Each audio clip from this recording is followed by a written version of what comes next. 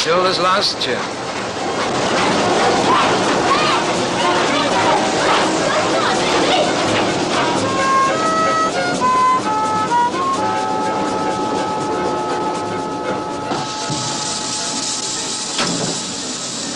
Thanks a lot, Mr. Llewellyn.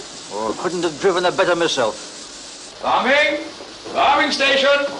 All change here! All change! A sad day, Mr. Waterhouse. It is that. Every day for 30 years I've been travelling on this train. Never again, Mr. Peasgood. Never again. Now, Britta. Goodbye, Mr. Llewellyn, and thanks for everything. Well, come on, Taft. Let's get it over and get her locked up in the shed. What happened to her now, Dad? Oh, they'll take her away to the breaker's yard for scrap. They reckon she's had it. Obsolete. Worn out. They can't do that. She's as good as ever. Isn't she, Charlie? Better. Of course she's better. We've looked after her, cleaned her, and polished her. Matilda's our engine. I know. It's a terrible shame. Matilda Line Station, all gone, finished.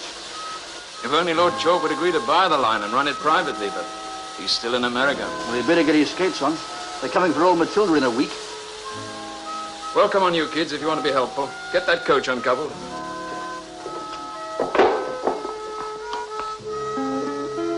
You know, it's really tough on those kids. They really love this engine. It's tough on all of us.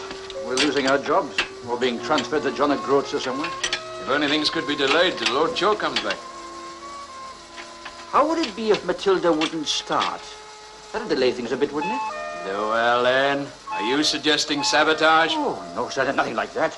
Just a few minor adjustments here and there. Wouldn't hear of it.